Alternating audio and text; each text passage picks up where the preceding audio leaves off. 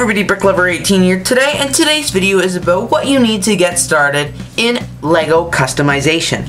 As some of my subscribers may know, or if you're new you would not know this, I'm really into LEGO customization, ranging from my custom painted LEGO products to my custom decaled LEGO products that can be found on my BrickLink store, BrickLover18. I sell some, I keep some, I have made some actually for customers who have commissioned me to make them for them, and I just really like them. So today in this video, I'm basically just going to show you the supplies that I use for minifigure customization, and just kind of tell you what they're good for, just so you know if you're really into minifigure customization.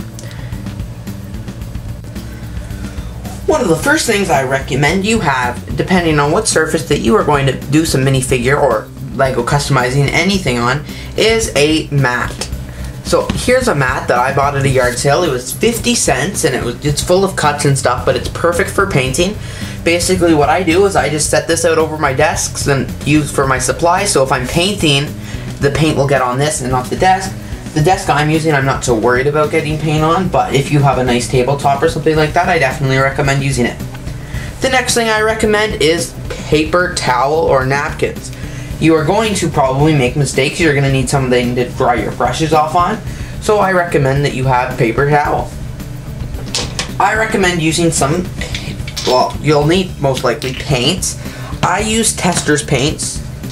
They work out very, very well. I think they make some really nice colors on my paints, or on my minifigures. They blend in and they just look cool. And if you're going to use Testors paints, you will need some paint thinner, because that Testors paints does not come away with just water. I used to use acrylic paints that I just bought at my local dollar store, and they work good because I could buy a lot more paint at a lot cheaper price, because each one of these in Canada is about $2.50 a bottle about, and you only get 7 milliliters of paint, so it's not very much, but it does. You're not going to use one of them for a while.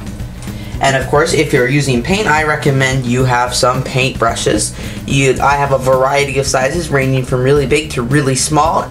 The ones you see on here are just probably some of the smallest that I do have, because I use them the most. You will need a handful of LEGO pieces that you do not mind getting paint on. For this, I recommend you either use less rare, more common LEGO pieces, or Mega Bloks pieces. Most of these pieces here are Mega Bloks, except with the occasion of a couple of these, a plate, but the rest are all Mega Bloks, because this is what some of the pieces look like when I'm done with them, so you want to make sure that you don't want to ruin a bunch of really good pieces. I recommend you have some sponges. I keep 2 sponges, and I use them both quite often. This one here, it's got the lighter side on the back with it rougher on the front. And then just another one, it is all smooth. I'm going to try and move this without spilling. I recommend you have a container of water.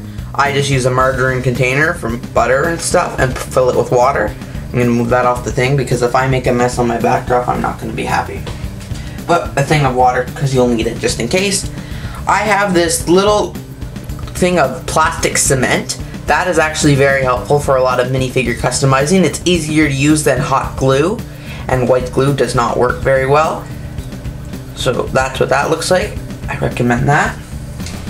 If you have printing that you want removed from your pieces, I recommend using Brasso. It is expensive, but it works very well, and I really like it. I just started using this more recently, and it works really good.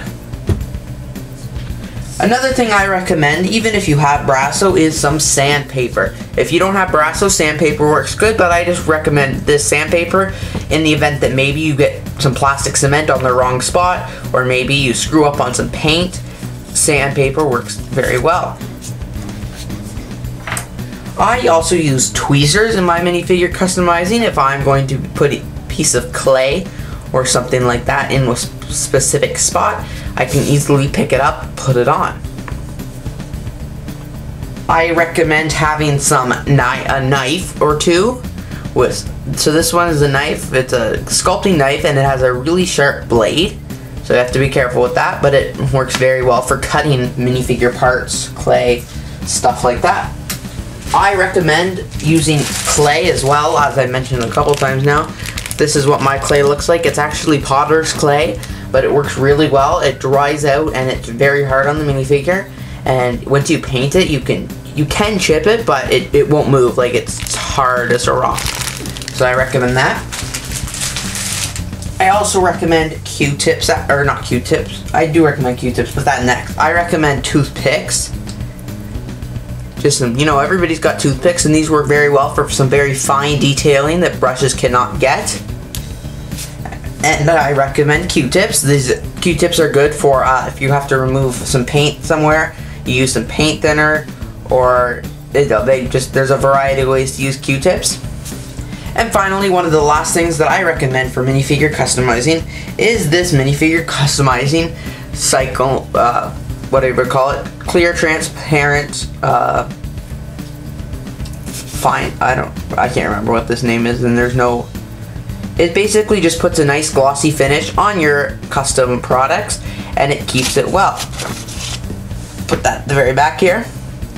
So in addition to all that you see on screen, I recommend you have clay and water. And of course, if you're doing decals or stuff like that, you'll want some decals. But because a good variety of the minifigure customizing I do involves paint, these are the supplies that I use to do all my customizing.